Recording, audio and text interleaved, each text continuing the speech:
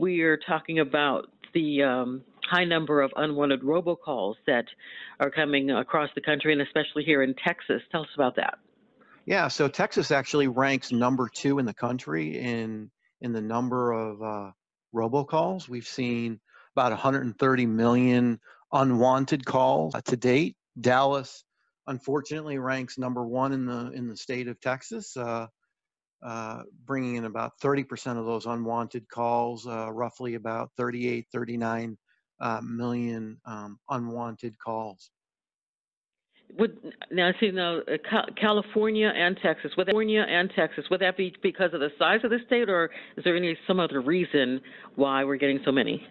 I think it's a couple reasons. One is the size of the state and the number of people that live there.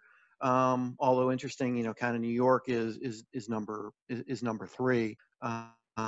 I think the other thing is that typically the bad actors are going to go wherever they can find the money. It's kind of like Sutton's Law. When they ask Willie Sutton why did he rob banks, that's where the money is. So I think that's kind of a combination of size and opportunity. Okay, and I did an interview similar to this just a couple of weeks ago, where it was the phishing with the emails, where they're targeting COVID scams now, and you said that's the same thing that they're doing with the robocalls. Yeah, absolutely. They're doing the exact same thing. In fact, there's robotexts that we see that are tied to COVID. One of the more recent ones that we've seen is around contact tracing with COVID. We know that the states and the local governments are trying to determine where the outbreaks are coming from, and to be able to do contact tracing. So those are legitimate calls, that are being made, and they'll typically only ask for your name and potentially a date of birth to verify who you are. But with the contact tracing scams that we've seen, it's that they're telling somebody that you've been around has been infected.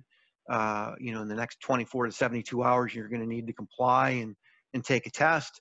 It's going to cost $50. Here's the, please give me your credit card information so that I can send you the test. If you don't comply, there could be a potential lawsuit against you. So they again try to be threatening, and they're trying to get your personal information.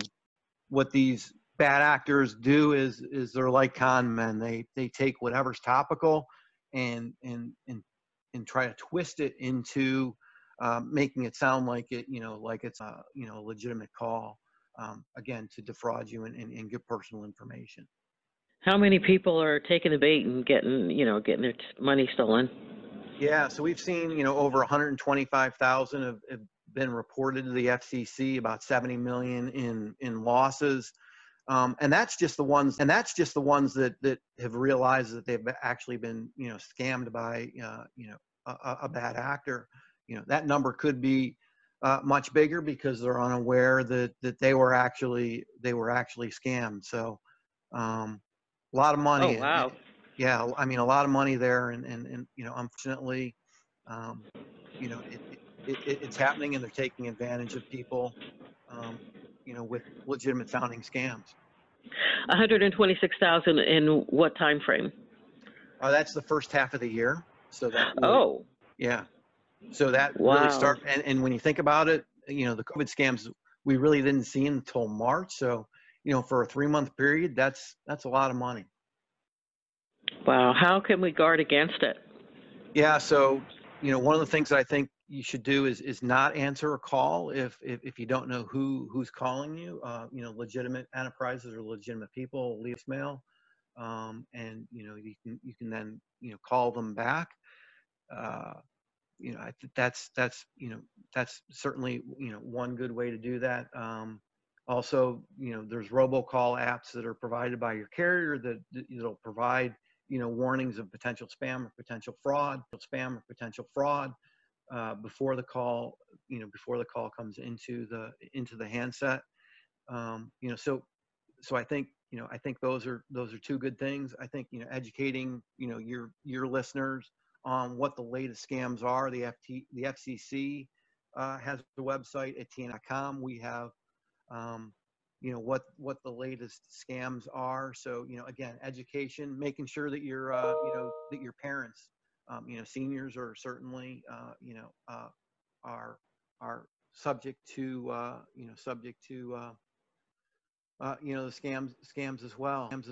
We know that, seniors receive at least one robocall a week, where, more than half, almost 60%, receive at least 7 robocalls a week. So, educate your parents on, what these bad actors are up to, because again, they sound very legitimate.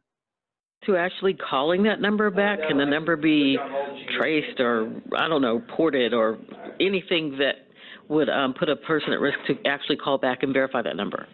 No, I don't think there's any harm in that at all, in calling the number back. There is a different type of scam called a Wangiri scam. It's one ring. Basically, they're calling from typically the Caribbean, and hoping that you call them back, and then long distance charges will apply. So, I don't think so there would be potential harm in that. Again, I think that if